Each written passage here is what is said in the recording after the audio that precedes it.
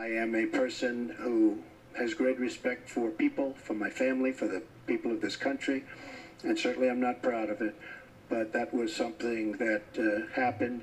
If you look at Bill Clinton, what he's done to women, there's never been anybody in the history of politics in this nation that's been so abusive to women. Puta que pariu. Acho que a Carol está sem o nosso retorno de áudio. Carol, a gente ouviu agora o Donald Trump falando aí durante o debate. Conta pra gente. E a Hillary Clinton, qual foi o tom dela durante o debate?